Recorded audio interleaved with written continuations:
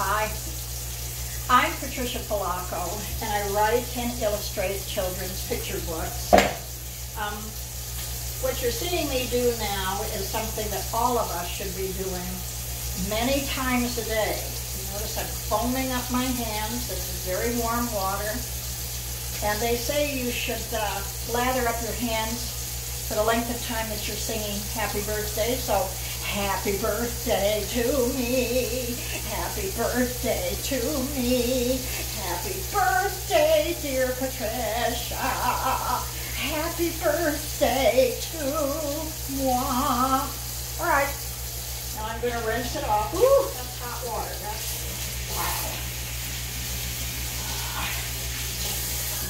wow. But probably you and your families have heard our country, actually the world for that matter, is in a bit of a crisis because of a tiny little microbe, a tiny little germ called COVID-19 or the coronavirus.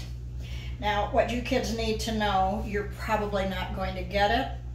Your parents won't, and even if they did, they won't be sick for long because actually the survival rate of this is pretty high. But you do have to be careful, and you've probably learned that you can't go to your schools anymore and be around your fellow students and friends.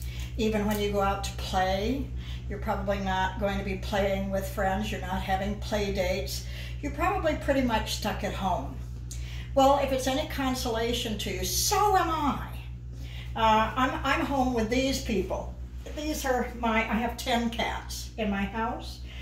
I have a stinking little dog that I absolutely adore. But I'm home and I've been writing and drawing and doing things that kind of feed my soul and make me happy. And that's what I suggest you do too. But I thought today I might tell you the story behind some of the books that I've written. Here, follow me. I'm going to come over here. My assistant Penny is filming me. And we are being very careful to be over 6 feet apart. Now, usually when I see Penny, I kiss her and hug her and hold her. But alas, we don't do that. Not because we don't care about each other, of course we do, but we have to be careful of transmitting this bug. So that's why you're being asked to stay home and not be around friends and not do what you usually do. The country is trying very hard to stop this from spreading. Anyway, I thought I'd begin today, though, by talking about, I think, one of my favorite subjects, which is my rotten, red-headed older brother. As you know, I've written 2 books about him. This was the first one. Where's the second one? And this was the second one. But I've written another, and this is about how my brother discovered girls. Oh, you're going to love it. Adults probably won't, but you will. But I thought I would tell you the real truth about my brother. How many of you out there, let me see your hands, raise your hands, have absolutely putrefyingly horrible siblings? Okay, I'm looking. Yeah, looks like an awful lot of you do. Well, my brother was the bane of my existence. I mean, I was a fairly nice little kid. My brother, oh my Lord, he didn't take baths. He wouldn't let my mother wash his clothes. His room stunk. I mean, literally, the health department knocked on our door one day and took great interest in his room. They wanted to close us down. So the book that I'm writing, actually they'll be doing the color finishes on soon, is called Go Ask Ozzie. Now, I've done a drawing here of my brother that is so accurate. Let me see if I can find it. Now, what you're looking at is what is called a rough dummy. So the drawings in this are all in black and white. But my brother, I have a particular drawing in here of him that is so my brother.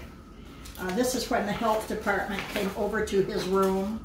Do you notice one of them is hurling in a bucket? I mean, if my brother were as filthy today as he was then, the coronavirus couldn't survive.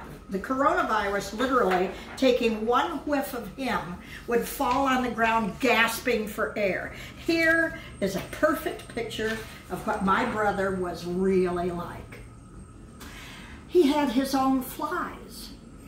He was always picking his nose. His teeth were green and slimy. His clothes were so dirty they would stand up when he took them off. His bedroom had never been cleaned. There were things under his bed that the health department was interested in. Actually, the health department was interested in our whole house because of my brother. But here's the thing. This story is about the day my brother discovered a particular little girl, and her name, here, I've got to show you how he started dressing up. One day, actually, we didn't know what was bringing the miracle, but here's what the room looked like. All of a sudden, he cleaned it up. Why would my brother do such a thing, we were thinking. I mean, literally, we had cats, and the cats would go in his room and throw up. I mean, it was bad. But one day, he actually took a bath. He put a whole bunch of pomade on his hair. Now, you kids wouldn't know what pomade is, but it was this sticky stuff that they used to put on their hair, and they built their hair high up. This is clear back in the 50s. They would call the style, you see, a waterfall, and in back it was called a DB, a duck's butt. But anyway, we found out that a new kid was the soda jerk at Ozzie's Bar and Grill, which was in the pharmacy just a block away from where we lived. So all of us showed up to see who that new kid was, and guess what? It was Richie.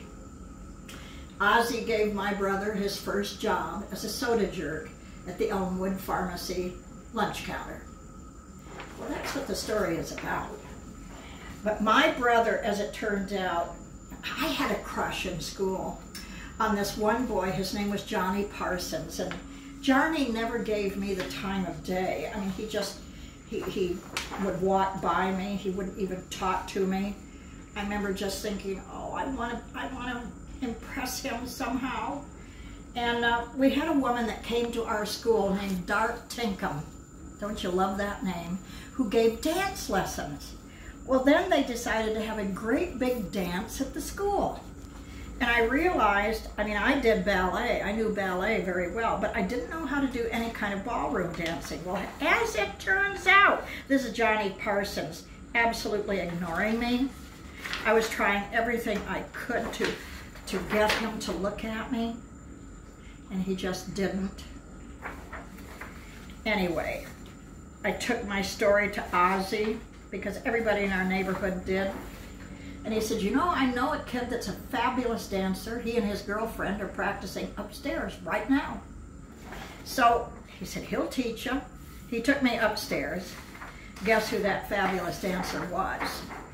My rotten, red-headed older brother.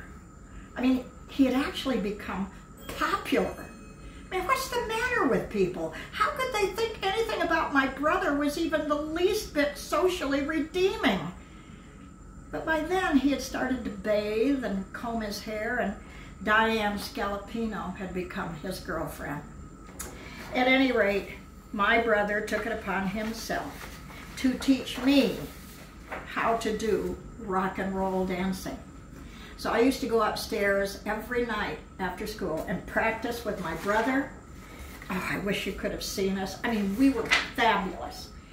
Rock and roll dancing is amazing because you get thrown around and the music is lively. I mean, there's nothing like it, nothing like it. Well, to make a long story short, the big dance came and nobody came to ask me to dance until my brother pulled me out of my seat, dragged me out on the floor, and he started dancing with me. Oh, we danced like there was nobody business. And eventually he threw me up in the air because that's what he was good at. He could throw me. Threw me up in the air, and I landed in the arms of a dreamboat, a boy that was certainly better looking than Johnny Parsons was. I landed in his arms and blinked my eyes and thought, ah, he's the most beautiful boy I'd ever seen in my life. Do you know who he turned out to be? Michael McDonald, a boy in my class that had been really nice to me, but I hadn't paid much attention to him because he always wore braces and his hair was never combed, so I didn't think much of him. But anyway, he had changed. All the braces were off from his teeth. He was wearing contact lenses. He had beautiful blue eyes. And he and I danced the night away. All thanks to my brother teaching me how to dance. My brother went on, of course, if you can believe this, to become the father of 8 redheaded children. As for Michael McDonald, he went on to become a very famous singer.